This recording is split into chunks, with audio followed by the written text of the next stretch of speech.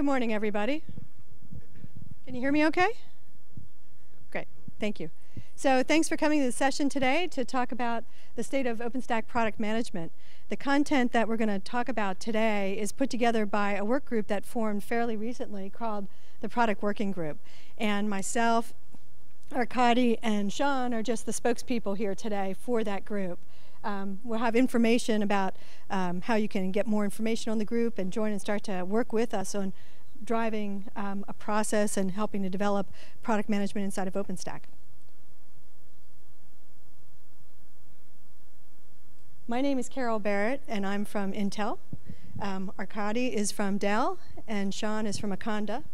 We're representing just the team, and the team itself has a very broad participation of members. A good swath through the community, bringing different viewpoints on products and services around OpenStack and looking at the global marketplace. So we're trying to go ahead and really embrace the broad set of people and companies that make up the community here. Some of you might have heard of conversations around hidden influencers. This started out of Atlanta, the Atlanta Summit, and then in Paris there was actually a bird of a feather session where there were a lot of folks who came together to talk about it. And it's founded on a couple of principles that are just sort of the reality of our community, which is that to a very large extent, OpenStack developers is a corporate-sponsored activity. Companies like mine, Dell, probably many of yours, go ahead and actually pay our salaries to contribute and help develop OpenStack and to bring this capabilities to a reality that people can then go ahead and offer out to customers. And that as developers, we operate within the context of our companies. And so making sure that what we're committing to do and what we're doing is aligned with what our management expects us to do is important. Because with their support, we can be successful. But if we make commitments and our management thinks we're doing something else, then that's going to go ahead and cause problems. And so that management and that support system is what was referred to as the hidden influencers. The people who would go ahead and help to set our priorities and be the ones that would provide us direction in what we were supposed to be developing. And so lack of the project management, again, was a reoccurring theme. And so this work group and these sessions here in Vancouver are all about trying to reach out to these hidden influencers and the product managers inside of all of the companies so that we can come together and talk about requirements and needs and how do we go ahead and put together a roadmap for OpenStack that can be a focus and something that we can all work to that covers multiple releases.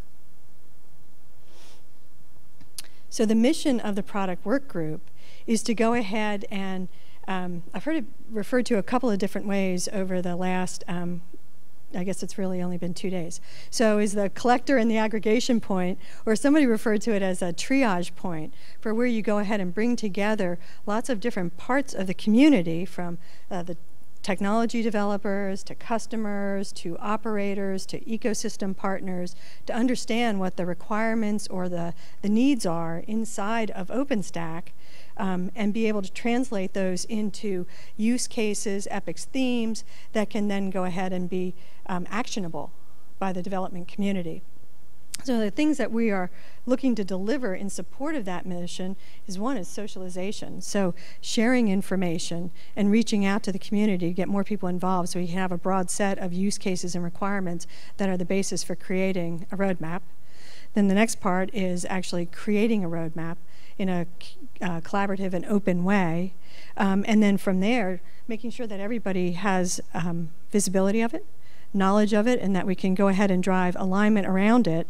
And then the last piece is really providing a infrastructure for being able to execute to it so that we can predict what we will produce as a community and then actually deliver to it as well.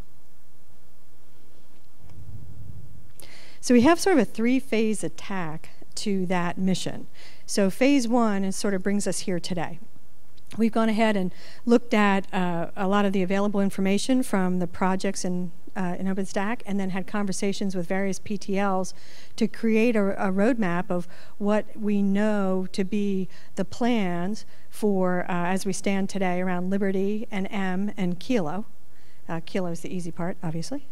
The next step is to go ahead and create a process, a repeatable process that allow us to aggregate the feedback, create the use cases, and be able to go ahead and translate those into actionable blueprints, specs, and other materials that drive the development side of the house.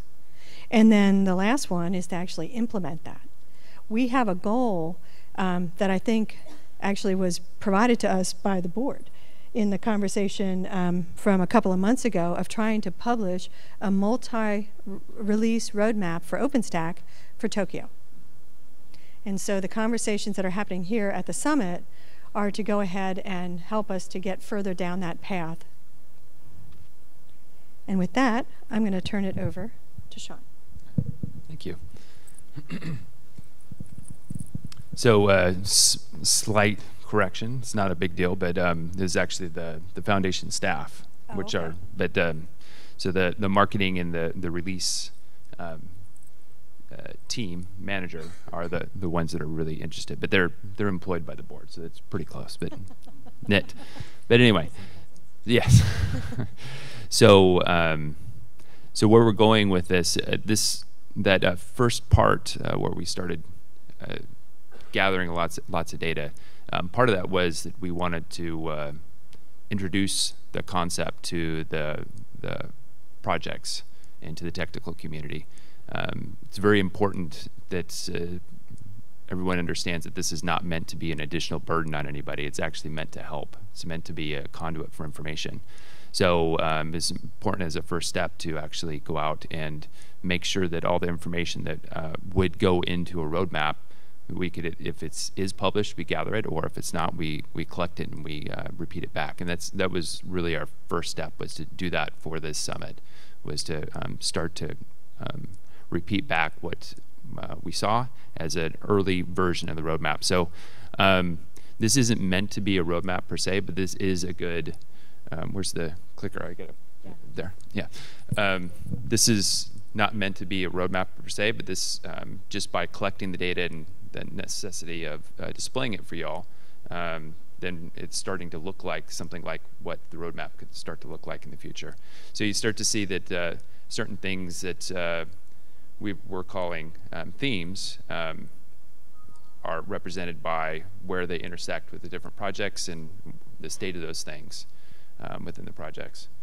So, and this is based, this is an example, but this is based on data that's been collected over this last release. So dig down a little bit closer into a few of the things and call out a few of the projects, so you start to see how the data we've collected, and obviously there's some gaps because not everyone has been able to provide all the information for what's planned for the next release, because it's a new process, new way of planning.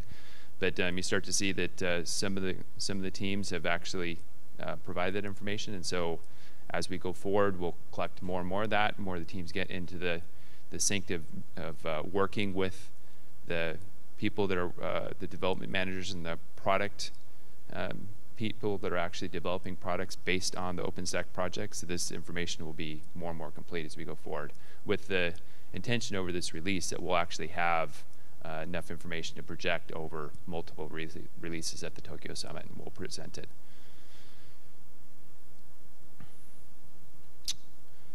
So this is, again, just diving down a little bit tighter into one of the projects and providing a little bit more detail. So this might be a good segue. I forget what's the next slide after this.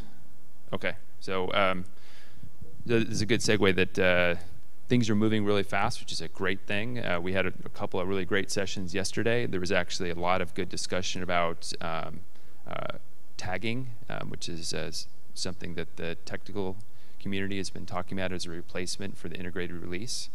And that happened between the TC, the technical committee, and the board on Sunday. And as one of the things I just wanted to call out, as we've gone through the last couple of days, it became obvious to me that we're at the right junction point where the good work that Rob and the team has done on DevCore has really coalesced and has a good workflow. The technical community understands it pretty well. It's starting to spin up. You start to see the results of it actually being published. And that's really talking about the very stable, the very interoperable pieces of OpenStack. And those things are always going to be somewhat in the past, or the things that we're relying upon to be there rock solid is a better way of putting it. So as we're starting to do the project and looking forward into features that we want in the future, we're actually talking about what's going to be in the bleeding edge. OpenStack is a very open garden incubator, bleeding edge development effort. And this is really looking forward to what's going to be really on the bleeding edge of what we're doing. So this begins to show how Horizon is going to be on the bleeding edge of features, and what's hopefully other products that are going to be based on Horizon can start looking at this and saying, oh, that meets my needs, or oh, it doesn't. I need to go talk to the Horizon PTL and see if I can get that on their schedule. So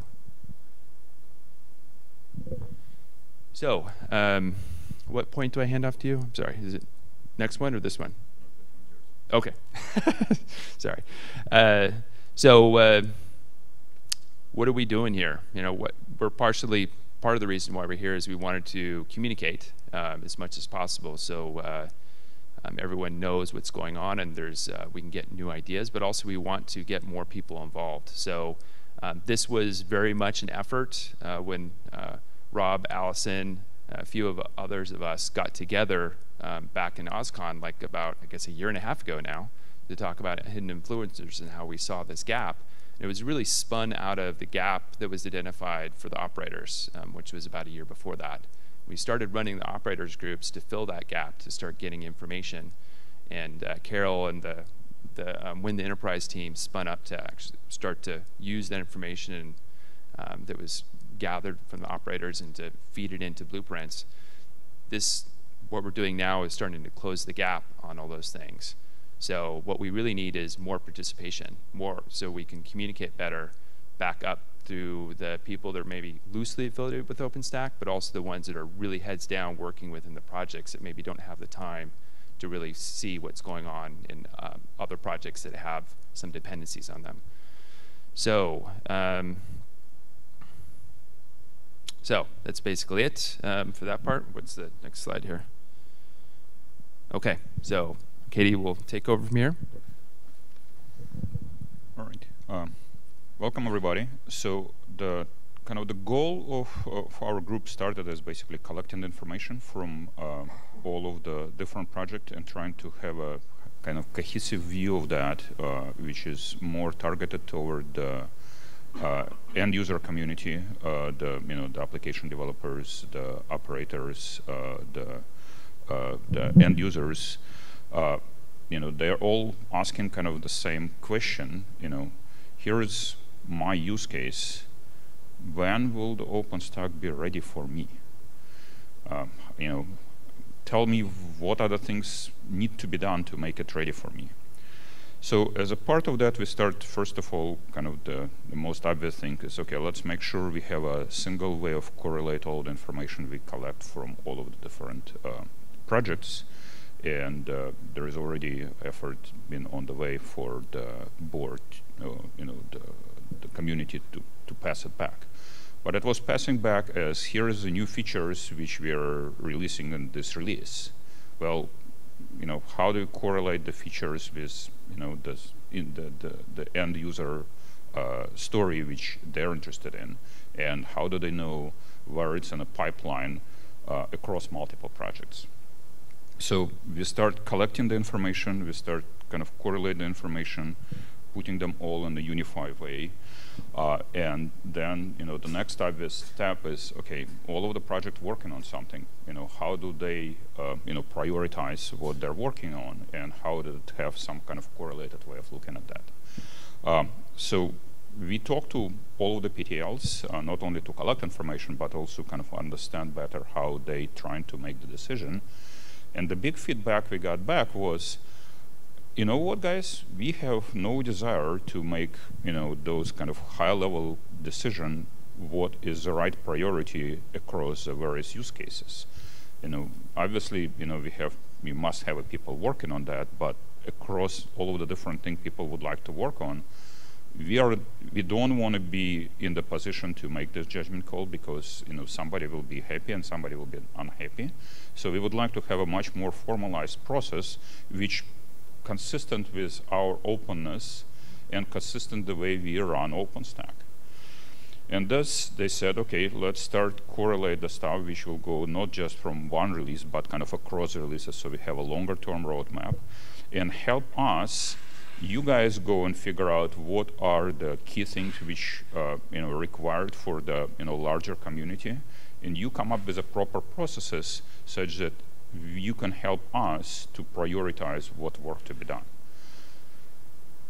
We'll figure out as as a PTL, as we have a cross-functional meeting where we coordinate between ourselves. We'll deal with the specific technical work need to be done, as a technical debt before we can maybe address some of those stuff. We will take care of that, but kind of directional, what kind of high-level features need to be done across multiple projects, we would like your help for that. So we started, the obvious thing for us is how do we go and collect the information about the requirements, what people want to. Well, luckily for us, where most of us came from different kind of user community. There is a user community, there's enterprise, there is telco, and all of those, different groups which are collecting their requirements and bringing them to the development community. So the obvious thing is, okay, let's start correlating them, and let's try to see if there is some kind of use cases across different workload, if you want to call them, or different verticals, which are resonating again and again. Because that means that everybody needs them, and those are the ones we would like to push forward first. Because you cannot address a thing without addressing them, but addressing specific one which goes across multiple different different segments allow us to have much more buy-in by the community. So we kind of created the process which we are put in place for that, and now I'll try to kind of walk you through that process. Again, with all of we're open source projects, so everything is I wouldn't say subject to change, but we'll augment the processes, to make sure they fulfill the requirements and making sure that we can deliver them. So the first one, which we actually delivered for the end of the kilo, is we collecting the data from the community on the different, call them themes and the use cases, and bringing them together. The next step, which is will require some additional work on us to set up the place where we can start creating the use cases and go through the formal process of accepting the input from the community, formal review, making sure that we have enough details which we can start generating the blueprint out of that as a next stage, which is delivering to the project.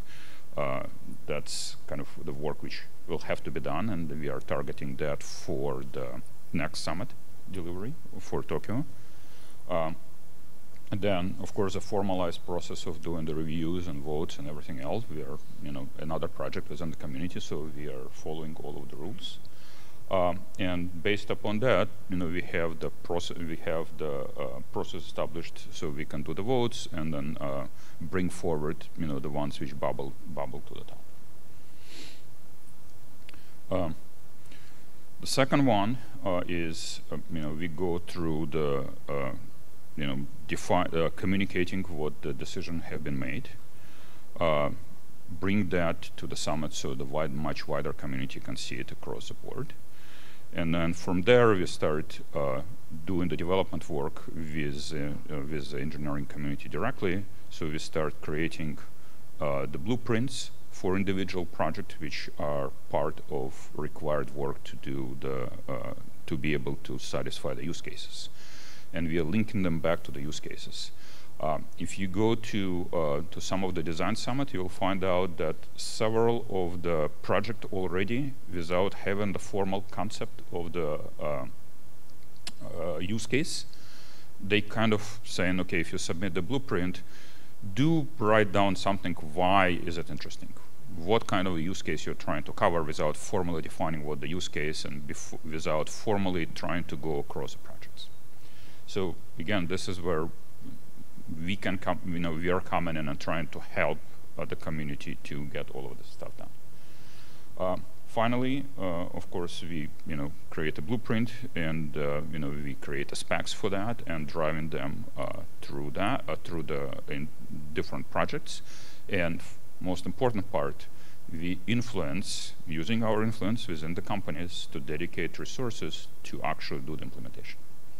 Because one thing this community will not accept us giving them requirements without designated people and the resources to make it happen. It will be complete disaster.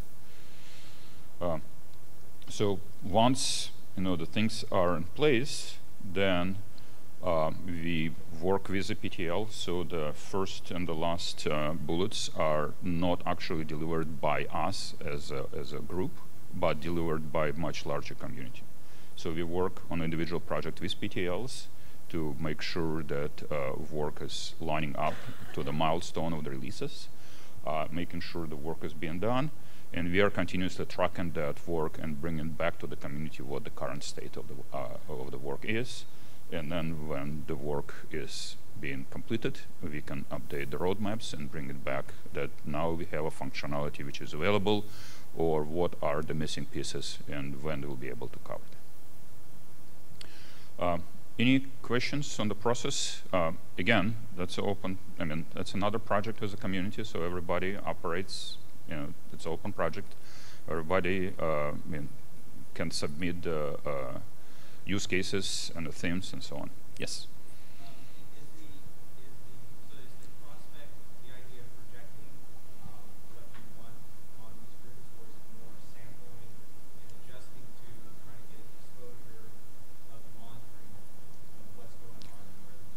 So the answer is both.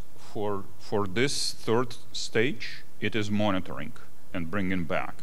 The first two stages is defining the use cases and disseminating them into the actionable item as a blueprint and the specs for individual project to work on. And working, there is a cross-functional working group where all of the PTLs get together and kind of talk about what they're doing. And this helps them to make this cross-project interaction work. Right?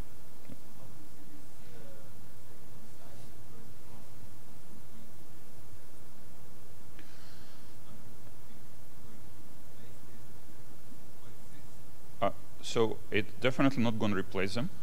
So the best way of thinking about it, that the blueprints, they couldn't be in isolation. We need to pay technical debt on various things. Yeah. So let me repeat the question. So how does blueprint, the current model blueprint and the specs, correlate with this, what we are proposing with the use cases and themes? For the future, if anybody wants to speak up, if you can use that microphone so it will be properly recorded, I'd appreciate that. So the blueprints and the specs, what the themes and use cases provide, it provides us ability to correlate multiple blueprints which have to be working together to provide the value to the end user.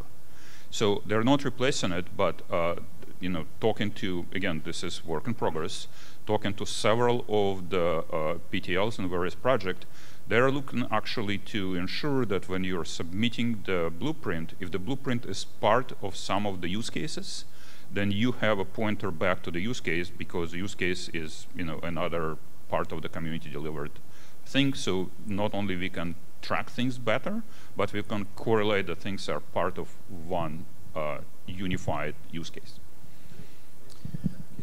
So I wanted to add something. Just the intent of Well, when we started out this idea, we all had slightly different objectives that aligned.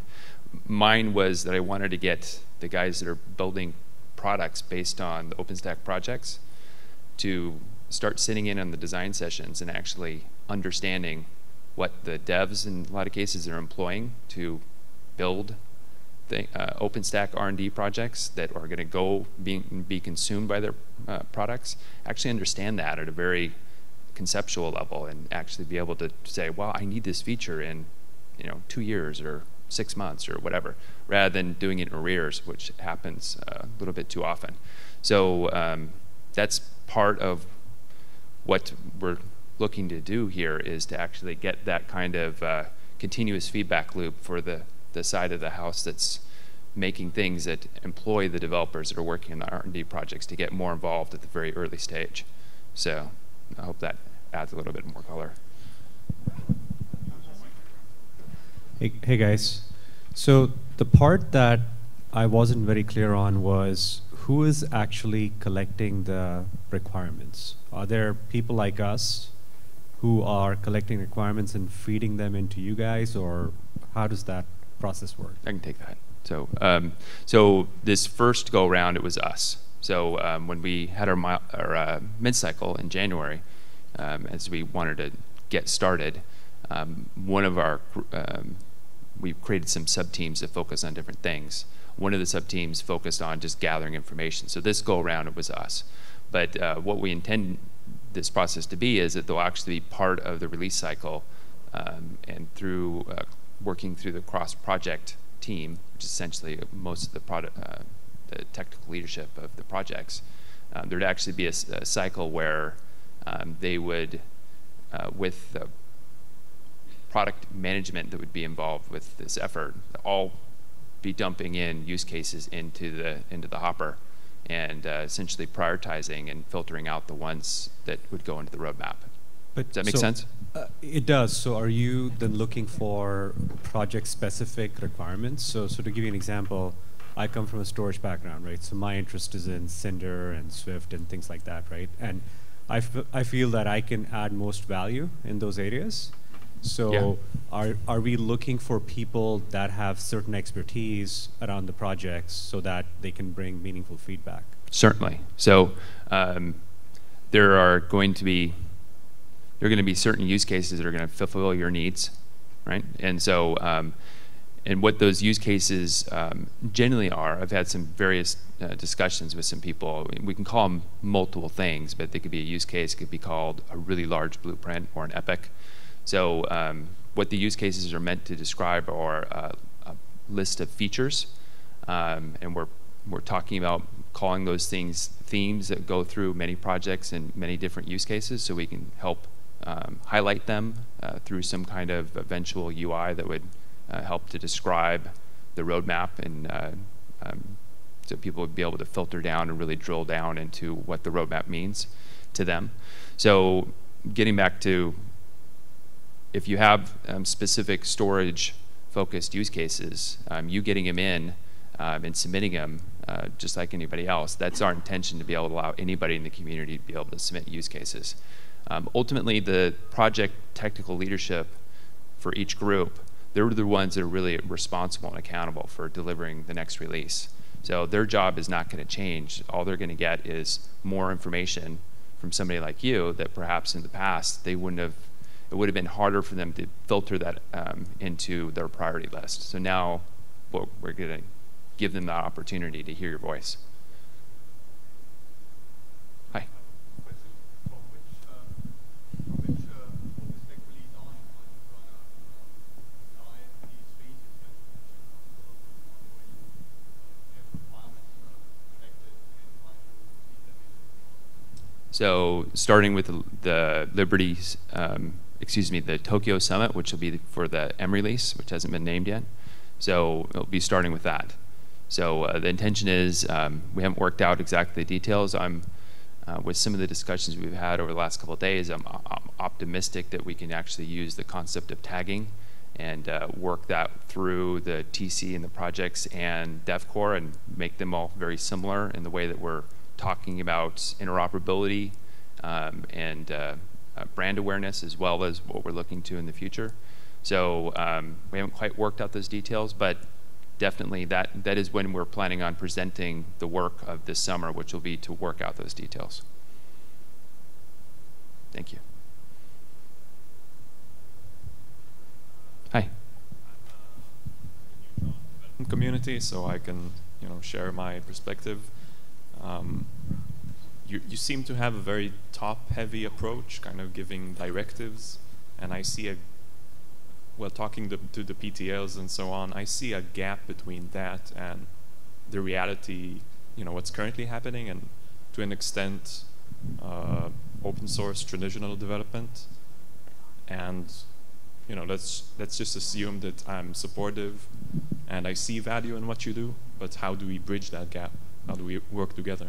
So this is not meant to be anything but a communication tool. Right now, it's actually from the PTLs to a broader, to the product people that haven't been really engaged as a group as much as we would hope, which is the original reason why we started this up. So going forward, it will be more of a community effort of the product people and the project leadership, as well as the technical community, deciding as a group what are the priorities for that would go into the release roadmap. It certainly wouldn't.